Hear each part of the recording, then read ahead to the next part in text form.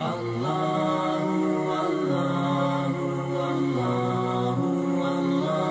and electricity is covered, my food is covered. Now let me see how much I have excess. Let me save a little bit for a rainy day, and thereafter let me see what I can do with this, my wife, my children, and so on. A few things here and there. You remember school fees and other items. So you need to prioritize. This is the meaning of the verse. Those who know how to spend. In a nutshell, that's what it means. So when you discipline yourself in spending, Allah becomes happy with you. Look at this. Look at the gift of Allah. An act of worship to spend properly. Did we ever know that? So when you sit and you have 20 rands in your pocket and you're thinking, how best can I spend this? That itself is already earning the pleasure of Allah. Just the question. Amazing. Amazing. And sometimes we don't realize, we just take out the money, go here, go there. But now what happened to the rest? Don't have anything. Well, we need to adjust. What's very important, the problem of the age, many of us want to lead a life far beyond what we can actually afford, only because the neighbors mustn't see that we're poor. It's a fact. So we want to buy the latest Nokia when there's no bread at home. Allahu Akbar. It's a fact. And we want to ring up bills of so much with recharge cards and what have you, when you know that you need to pay the water bill and the light bill. Well, if that's the case, do away with your phone for the pleasure of Allah. Remember, when you become a good worshipper of Allah, He guarantees you will have a good life first. فَلَنُحْيِيَنَّهُ حَيَاةً طَيِّبَةً. The first step, He will make you content in life. Content meaning, you might not have everything, but the condition of your heart is such that you're always happy. May Allah make us content. والذين لا يدعون مع الله إلها آخر ولا يقتلون النفس التي حرم الله إلا بالحق ولا يزنون. Three things mentioned in this part of the verse. Allah says, those who do not associate any form of partnership with Allah subhanahu wa ta'ala, they never ever call out to anyone besides Allah. لا يدعون مع الله إلها آخر. They do not call out to anyone besides Allah subhanahu wa ta'ala for their needs. No act of worship to be rendered for anyone or anything besides your Maker. Don't take that risk of rendering an act of worship for anything else. Don't even go there. The Christians did it, they have failed. The Jews did it, they have failed. The others did it, they have failed. The traditionalists did it, they have failed. What makes Islam the fastest growing religion today? What is appealing to the intellectual mind of the females who are accepting Islam in their thousands on a daily basis? The intellectuals is the fact that you have a direct plug-in with your Maker. Go and read the articles. Why I accepted Islam. Just Google that and see, one after the other. They say this direct plug-in is unique. You talk to your Creator, you confess your sin to nobody besides your Maker. No one needs to know what you did, never. And the minute you say, oh Allah, I regret, I admit, I seek your forgiveness, I won't do it again. Those four conditions, your sin is wiped out, deleted, gone, completely forgotten. That's the gift of Allah. This is Islam. To surrender. To whom? To the one who made you alone. This is what Islam is all about. And this is why shaitan comes to us and makes us feel, I need to worship this Maulana and this Sheikh. We are simply scholars and students of Islam. Our duty is to relay the message. There is nothing grand about this man standing in front of you. I am exactly like you, and so are all the other mashayikh and so on. Yes, we respect them because of the knowledge they have. But at the same time, we never render a single act of worship. There is a fine line between respect and worship, which a lot of people end up crossing without realizing. May Allah subhanahu wa ta'ala grant us a deep understanding. Wallahi, the core message of every Nabi, he says, watch out, be careful, never render an act of worship for anyone besides Allah subhanahu wa ta'ala. Let us all search in our lives. Let's never worship money, never worship items, never worship people, never worship objects, nothing at all. We worship Allah alone. لِلَّهِ الْأَمْرُ مِنْ قَبْلُ وَمِنْ بَعْدُ. For Him is the command from the beginning, before everything, and at the end, after everything. Solely Allah subhanahu wa ta'ala. The second thing in this verse, this part of the verse, Allah says, لَا يَقْتُلُونَ النَّفْسِ. They do not kill a person. They do not commit murder. No murder at all. You don't kill someone. Not at all. In the same way, I have a right to live. You have a right to live. We all have that right to life. Yes. If there is a judge in a court sentencing a person with the correct constitution, finding them guilty according to the law of Allah subhanahu wa ta'ala, and that requires their execution, that is something else. It is another matter. But here we're talking of murder. No one should commit murder. No one should ever think, even if you hate a man, don't say, I feel like killing him. No, no. He has a right to live, just like you do. I had a young boy who emailed me, telling me, I feel like killing those who sin. And I told him, brother, you are destroying, firstly, you are destroying what is called mahallu da'wah. We are taught to call people towards goodness. If everyone was upon the goodness, who was left for there to be calling? Nobody. So Allah created certain people deviated, certain people not Muslim, certain people outside the fold, certain people following a different path as a gift for me and you. Firstly, for us to check what path we are walking on, and then to engage in an act of worship known as calling people towards goodness. Had they all been on goodness, that act of worship would have been closed and sealed a long time ago. So whenever you see a person deviated, rather than thinking, let me beat them up and kill them and this and that, those are all satanic and devilish thoughts. You rather say, Ya Allah, I thank you for the opportunity, giving me an opportunity to go out to this person and tell them, brother, don't do that, it's wrong. Just that statement of yours can earn you paradise. And we don't realize that. We look at a man entering a nightclub. Instead of thinking, how best can I get him the message of Allah, we start going to spread rumor about him. What type of Muslims would we be? So we need to make sure we clear our hearts. May Allah subhanahu wa ta'ala save us and our offspring from nightclubs, from drugs, from alcohol, from gambling, from adultery, from all these sins of the age. May Allah subhanahu wa ta'ala protect our offspring from being gay and lesbian. May Allah subhanahu wa ta'ala really grant us protection. The environment out there is pretty hostile, and it is becoming more and more difficult to live in an environment which does not respect any form of morality. May Allah subhanahu wa ta'ala protect our deen and our iman. This is why we have months like this. We are sitting here, we're not going to be having lunch today. Our lunch today is to listen to the word of Allah subhanahu wa ta'ala and to digest the word of Allah subhanahu wa ta'ala, and to make resolutions before the month comes to an end, so that we can improve ourselves at least in one way. May Allah subhanahu wa ta'ala open our doors. And this is why the rest of the verse Allah says, وَلَا يَزْنُونَ. The true believers of Allah do not commit zina. They don't commit adultery and fornication. Allahu Akbar.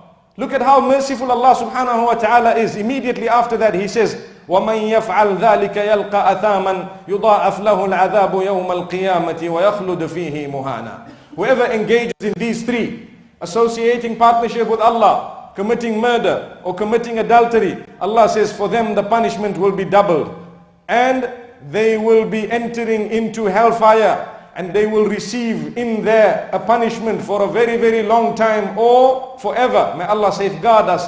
And immediately after that he says, Illa. Allahu Akbar. That is the mercy of Allah. Illa meaning there is an exception. Allahu Akbar. An exception. So those who have committed sin, Allah says, don't lose hope. We have an exception. People who committed a sin with no repentance, those are the ones who are doomed. But إِلَّا مَنْ تَابَ وَآمَنَ وَعَمِلَ عَمَلًا صَالِحًا فَأُولَئِكَ يُبَدِّلُ اللَّهُ سَيِّئَاتِهِمْ حَسَنَاتٍ. Allahu Akbar. Allah says the exception of those who engage in repentance and do good deeds after their repentance. Allah says we will take the sins they committed and convert them into good deeds and put them onto the right side of the scale. When they come on the day of Qiyamah, their sins will have been converted into acts of worship because of the two conditions that they met. One was istighfar and tawbah, and the other was after they repented, they only did good. They didn't go back to that. So when you seek forgiveness, you are forgiven. But when you seek forgiveness, and after that seeking forgiveness, you've never gone back to that again, Allah says, now you deserve that deed of yours to be converted into gold. The bad deed is converted into salah, into hajj, into zakah. Some of us have never made hajj. May Allah make it easy for us to go, inshallah. And some of us cannot afford it. But who knows, when we come on the day of Qiyamah, 5 Hajj next to your name. Why? Because you committed so many sins, then you repented to Allah and never repeated them. So Allah says, this was more powerful than 5 Hajj. Allahu Akbar. This is from the hadith of Rasulullah sallallahu alayhi wa sallam.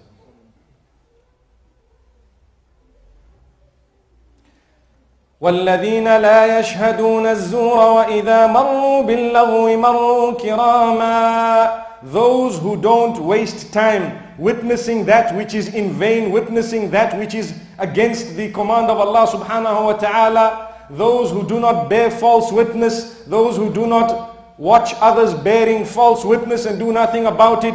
This is a quality of a true believer, that when he passes, إِذَا مَرُّوا بِاللَّغْوِ مَرُّوا كِرَامًا, when they pass that which is futile, it's not beneficial at all, they just don't waste time with it, they pass it without turning towards it. What this means is, in life there are certain things that are a waste of time. You achieve nothing by it. And Allah says a true believer will not waste his time with that. I give you an example. You have people who are sitting every night, all night, up to 10, 12 at night, sitting and chatting, speaking about anything and everything, Manchester United and Liverpool and this one and that one and Springboks and All Blacks and what have you, and this one scored this and that. If you spoke about it for 10, 15 minutes maximum and you went away, maybe. But for a person every night sitting and chatting, what are they doing?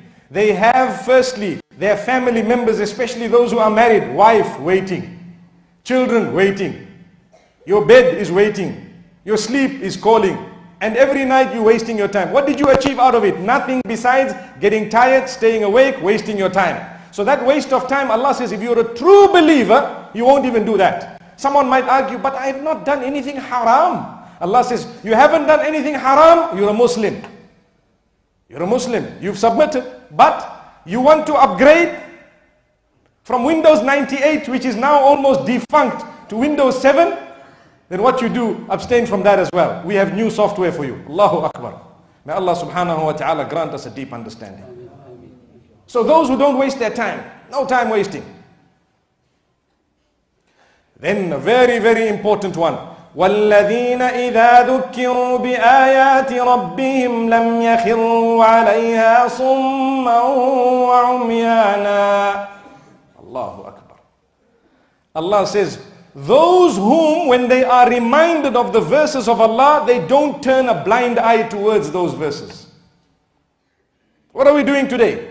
We are reminding ourselves, myself included, of the verses of Allah. Allah says a true believer, when Allah's verses are read, it shakes them up and wakes them up. They do not turn the blind eye and a deaf ear against the words of Allah subhanahu wa ta'ala. Never. When you hear something, it shakes you, it wakes you, it makes you make a resolution and you work towards it. Remember, the environment outside the masjid is totally different from that in the house of Allah subhanahu wa ta'ala. We are seated here in total serenity. Our hearts are in the softest conditions. We are in the month of Ramadan on a Friday in the house of Allah subhanahu wa ta'ala at this midday peak hour. Allah subhanahu wa ta'ala softened our hearts. If you want to make a resolution, don't say I will do it today, later on or tomorrow. Say I have done it now. Because this feeling you have in your heart right now is not going to come back, and it will leave you as you leave the masjid if you're not careful. Because out there, we told you moments ago, it's a hostile environment. May Allah subhanahu wa ta'ala open our eyes. So never turn a blind eye to a solid message. Think about it. Give it deep thought. If the source is proper and authentic, surrender to it. So whenever you hear a message of deen, ask yourself, what is the source? If the source is proper and authentic, confirmed, you surrender to it completely. Allah says, you die in that condition. Do you know what happens to you? You just get taken straight to Jannah with no reckoning, no hisab, no kitab, no adab, no nothing. You were ready to surrender to Allah whenever the verse came to you. Allah says, for you in return, you go straight to paradise. We don't want to talk about what other deeds you did. It's enough. The fact that there was dedication from you was enough. May Allah make us dedicated. So this is why never turn a blind eye. والذين يقولون ربنا هب لنا من أزواجنا وذرياتنا قرة أعين وجعلنا للمتقين إماما. The true believers of Allah are those who make a dua for their offspring as well, and for themselves. Not just for themselves, but for their offspring as well. Those who say, "Oh Allah, bless us with offspring who will be the coolness of our eyes, Ya Allah, and make us the leaders of those who are conscious of you." Make us one of those who are conscious, and our children as well. Make them a source of coolness for us. How many people today complain about their children? How many people today would look at the child and cry to say, "My child is on drugs. My child has gone into that bad habit. My daughter, astaghfirullah, may Allah protect us, has engaged in this type of activity. She has spoiled our reputation. This person has done that." People are complaining primarily because we ourselves maybe have not surrendered properly to the command of Allah. May Allah subhanahu wa ta'ala grant us that surrendering. Thereafter, we need to make dua and live your life in such a way that not only dua, but together with dua, you look at the means of achieving what you've asked for. You need to look at the means of achieving what you've asked for. Musa alayhi salatu wasalam was totally helpless when he got to the sea, and behind him was the Pharaoh. Totally helpless. Nothing, no way. He knew in his heart, Allah is with me. And he did not just say, "Ya Allah, oh, make for me a way." Allah subhanahu wa ta'ala told him, "Musa, put in your effort. We'll show you what we'll do." What is your effort? Strike the sea, then see what happens. He didn't just stand there and watch. Allah says, "You make an effort, play your role, then you see what we do." So he struck, then the sea opened up and they walked through, as you know. So without your effort, your children are not suddenly going to become, through a dua, the most pious of people. You need to live properly. You need to be a good role model. You need to know what the word "I love you" means when it comes to your children. Many of us think when you tell your child, "I love you, my son, I love you, my daughter," that means when they say, "Dad, I need this," you say, "No problem, here it is." "Dad, I need that," "No problem, here it is." "An talid al-amatu rabbataha." The hadith speaks about how a mother will give birth to her boss. Why? Whatever your child says, "Hadr, it's fine, it's done, consider it done." Then your child, what will happen? They ask you for a phone at the age of 8, 9, grade 3, 4. They want a cell phone. What happens to a cell phone? It is a hell phone at times. May Allah protect us. May Allah open our doors. It wreaks havoc in our lives. Firstly, to start with, marriages break because of hell phones. So if you know where C is, A, B and C, it will stop there. But if you don't know and you slip it all the way to H, what will happen? It becomes a hell phone. May Allah subhanahu wa ta'ala grant us understanding. So it's important for us to make this dua for our children and to try our best to bring them up in the best way. And Allah subhanahu wa ta'ala thereafter ends these verses. He ends these verses. What does he say? أُولَئِكَ يُجْزَوْنَ الْغُرْفَةَ بِمَا صَبَرُوا. Straight, Allah says, those who have these qualities will be granted a special place in paradise. Al-Ghurfa, known as Al-Ghurfa. It is a special room, a special abode, a special palace. خَالِدِينَ فِيهَا حَسُنَتْ مُسْتَقَرًّا وَمُقَامًا. They will dwell therein forever. What a beautiful place to be living in forever. May Allah subhanahu wa ta'ala grant us goodness in the dunya and the akhirah. We ask Allah subhanahu wa ta'ala to open our doors. I hope I've said words that have motivated myself to begin with, and then all of us. And at the same time, I hope and pray that all of us have made resolutions here and now to improve ourselves for the sake of Allah subhanahu wa ta'ala. Remember, become steadfast. Leave your bad ways. Kick out those habits. Wallahi, it won't pay. When you are on your deathbed, you will smile thinking, "Ya Allah, I left these bad habits for you." We don't want to be those whom, when we are on our deathbeds, all our sins come and start haunting us. Allah protect us. I have witnessed people in Sakarat, and I have sat next to people who've passed away in front of my eyes, and I've seen different types of people. There was a man who shook me, really, by telling me, "You know, all my sins, it's as though they're right in front of me."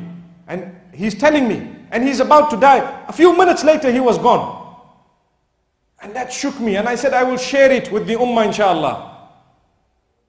Because Allah says, يَوْمَ تَجِدُ كُلُّ نَفْسٍ مَا عَمِلَتْ مِنْ خَيْرٍ مُحْضَرًا وَمَا عَمِلَتْ مِنْ سُوءٍ تود لو أن بينها وبينه أمدا بعيدا ويحذركم الله نفسه. Allahu Akbar. Allah says a day will come when a person will see all his good deeds right in front of him and all his bad deeds as well. He'll see them right in front of him, hoping that there was a huge distance between him and them. And Allah says, Allah warns you regarding Allah.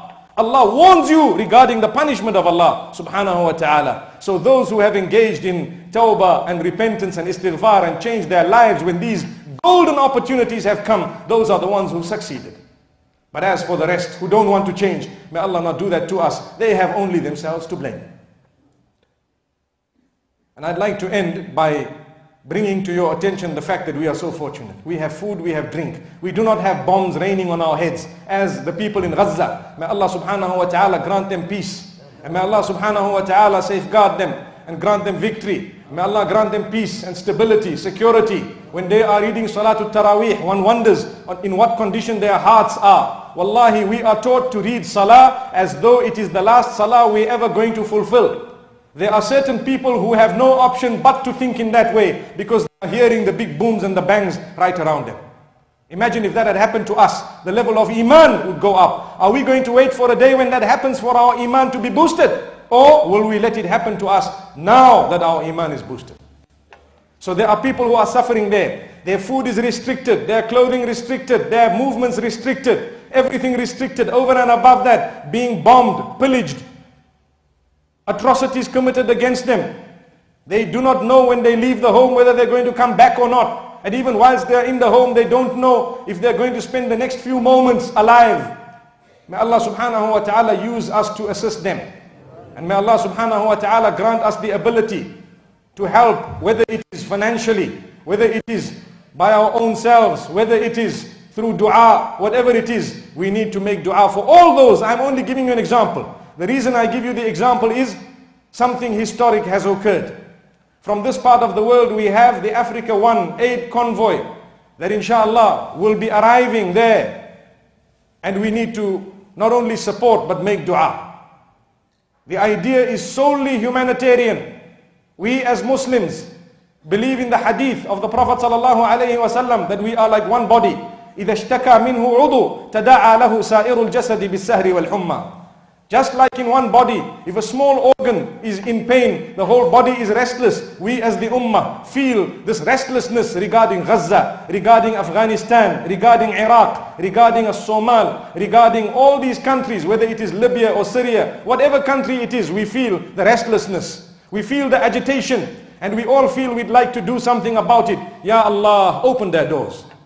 It is something historic, and really assistance rendered from us inshallah to our brethren, solely humanitarian. The idea is not to engage in anything besides what Allah has asked from us. May Allah subhanahu wa ta'ala make it easy for us.